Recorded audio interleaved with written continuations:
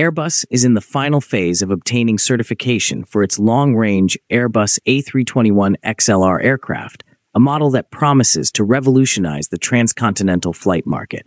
The conclusion of this aircraft's certification by the European Union Aviation Safety Agency is just around the corner, and it appears that Airbus has done everything to ensure that this aircraft will begin commercial operations by the third quarter of 2024.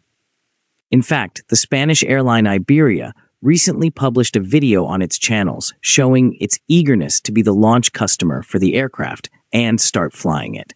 Meanwhile, the manufacturer has prioritized safety and implemented significant technical modifications during its development, providing this information to all future aircraft operators. Airlines looking to operate longer routes with lower operating costs, such as connecting Europe with the United States East Coast, are positioning the A321XLR as a key solution due to its greater range and efficiency. The A321XLR features several technical innovations, such as a new fuel system and aerodynamic improvements. These modifications require extensive technical documentation for type certification, which operators have been informed about throughout the process, ensuring that all aspects of safety and operability are covered. Type certification entails creating a complete set of instructions for continued airworthiness, ICAs, documents that are critical for the aircraft's safe maintenance and operation throughout its service life.